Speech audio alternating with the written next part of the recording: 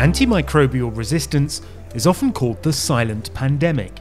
By 2050, untreatable infections could surpass cancer as the world's second cause of death. Antimicrobial resistance occurs when medication is no longer effective against bacteria and other microorganisms. Overuse or misuse of antibiotics in agriculture, livestock management, and human medicine are often to blame.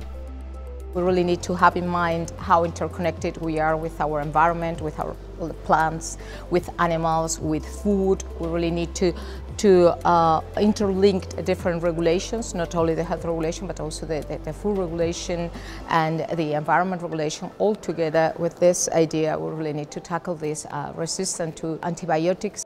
Nowadays, there's little chance of finding new and effective antimicrobial compounds, so researchers are investigating alternatives.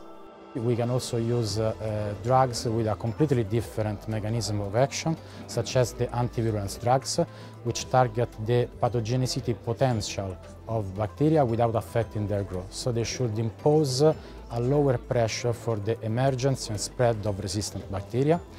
Or alternatively, we can also use phage therapy that is already used as a compassionate treatment to treat infections that cannot be treated with common antibiotics.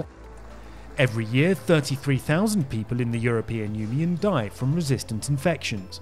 Members of the European Parliament are calling for the expected European Commission update of the pharmaceuticals legislation to fix the issue of citizen access to safe, effective, affordable and high-quality medicines.